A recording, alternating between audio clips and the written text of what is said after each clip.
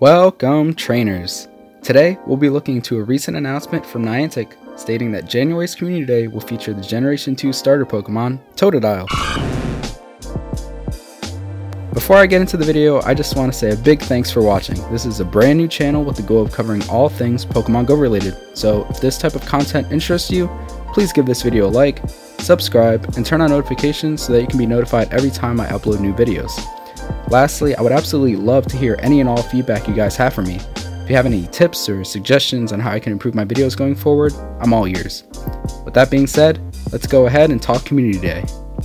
Now, if you've been playing Pokemon Go for the past few months, this announcement may not come as a surprise to you, as Niantic has been consistently giving us starter Pokemon as Community Day Pokemon every other month.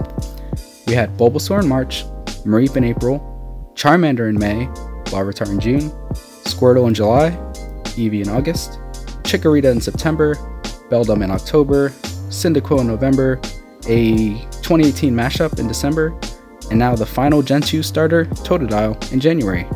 I'll save future Community Day predictions for another video, but this pattern leaves us on track to have the first Gen 3 starter Community Day in March. With that being said, let's go ahead and dive into the announcement. The Community Day will be on January 12th, 2019 at 2 p.m. Eastern Time and will run for the typical 3-hour window until 5 p.m. Eastern Time. If you are joining us from outside the US, please check the official Community Day announcement to find out what time the event will be running for you. I'll be sure to include a link in the description of this video. Like every other Community Day, we'll be getting some sweet Community Day bonuses. First, and the most obvious, will be the increased Totodile spawns in the wild, along with an increased chance of finding a shiny Totodile. Totodile shiny isn't as extreme as others, but it's certainly more noticeable than some such as Gengar's. Kinda has an Aquaman-esque color scheme, and I'll personally be looking forward to adding it to my collection. The second bonus will be 1/4 egg hatching distance, which is what I'm the most excited about. With the recently added Gen 4 Pokemon to eggs, along with the new shiny Pokemon in eggs, this will be a fantastic opportunity to get out there and hatch as many eggs as you can. If you can grab some super incubators, you'll be hatching eggs left and right and maximizing what you get out of this event. Be sure to keep earning your daily 50 coins from taking gyms for the next few weeks so that you can save up for the Community Day box when it launches in game. It typically includes a decent amount of super incubators. If you have the coins now, I would actually recommend going ahead and purchasing the Holiday Ultra Box, as this is probably the best Ultra Box that has come out to date. It costs 1480 coins and includes 12 super incubators, 10 lucky eggs, 14 premium raid passes, and 10 star pieces, leaving you totally ready for the 3-hour Community Day window. The third bonus will be 3-hour lures, which is standard with every Community Day.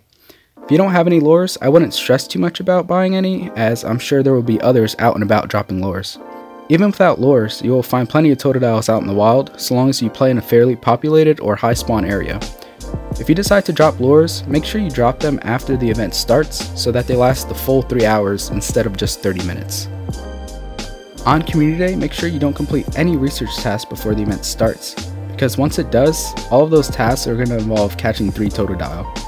The rewards for these will likely include 500 Stardust, 2 Ultra Balls, 5 Great Balls, and 2 Pineapple Berries. Speaking of Pineapple Berries, make sure you start saving up on berries now, as you'll want to have plenty once Community Day arrives. Last but not least, all Totodile evolved to their final evolution for Alligator during the event will learn a Community Day exclusive move, which is more than likely going to be Hydro Cannon. One final tip for the event itself is to do everything you can to maximize what you get out of it. This includes hatching as many eggs as you can, using lucky eggs and star pieces, using incense if you have them, and if you bought one, using a Go Plus, a Gacha, or a Pokeball Plus so that you can make your playing a little more efficient once the 3-hour window hits. With the event details out of the way, let's go ahead and talk about Totodile and its evolutions. Totodile is a water-type Pokemon with a max CP of 1131. Totodile is vulnerable to electric and grass-type moves, and Totodile is boosted by rainy weather. Totodile's best moveset is Water Gun and Water Pulse. With such a low maximum CP, I don't think Totodile on its own will have any usability in the Great League for PvP. So I would go ahead and make sure you evolve all of your high level and high IV Totodiles before the event is over. Unless of course you're holding onto a shiny variant for collection purposes. Croconaw is also a water type Pokemon with a max CP of 1722. Crocodile is vulnerable to electric and grass type moves, and Crocodile is boosted by rainy weather. Crocodile's best moveset is also Water Gun and Water Pulse. Although its CP is low enough that it could potentially be used in the Great League, there are so many other fantastic water types in the game that it just gets outclassed. Similar to Totodile, I would really hold on to it for shiny and collection purposes only. Now let's talk Feraligatr and its potential Community Day move. Feraligatr is a water type Pokemon with a max CP of 2857. Feraligatr is vulnerable to electric and grass type moves and is boosted by rainy weather. Feraligatr's best moveset is Waterfall and Hydro Pump as of right now, but would become Waterfall and Hydro Cannon if that's the move it ends up getting. As an attacker, when looking at other water type Pokemon with a double water type moveset, Feraligatr currently sits at 12th in terms of DPS, or damage per second, and gets outclassed by too many other water types to be considered useful. When you consider him from a DPS times TDO, total damage output standpoint, he comes up to 9th, but is still largely outclassed by too many other water type Pokemon. With a 205 attack stat, 188 defense stat, 198 stamina stat, he's actually a pretty well-rounded Pokemon, but he's being held back by the lack of a Community Day move right now. Should Feraligatr receive the move Hydro Cannon, this would actually move him up quite a bit in the ranks. Feraligatr would then have a better moveset than most water types in the game, putting him at the number 2 spot in terms of water type DPS. This chart also shows Swampert with potentially receiving Hydro Cannon, but that hasn't happened yet, so we're going to disregard that for now.